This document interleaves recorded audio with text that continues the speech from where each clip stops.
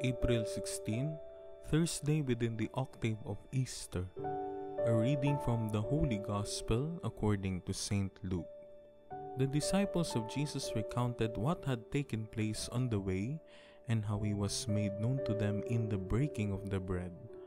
While they were still speaking about this, he stood in their midst and said to them, "Peace be with you." But they were startled and terrified and thought they were seeing a ghost. Then he said to them, "Why are you troubled, and why do questions arise in your hearts? Look at my hands and my feet, that it is I myself. Touch me and see, because a ghost does not have flesh and bones, as you can see, I have." And as he said this, he showed them his hands and his feet.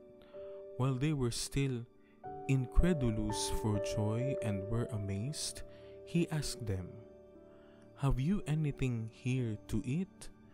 They gave him a piece of baked fish. He took it and ate it in front of them.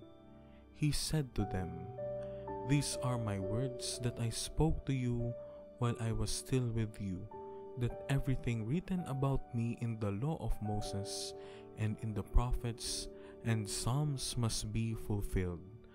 Then he opened their minds to understand the scriptures, and he said to them, "Thus it is written that the Christ would suffer and rise from the dead on the third day, and that repentance for the forgiveness of sins would be preached in his name to all the nations, beginning from Jerusalem.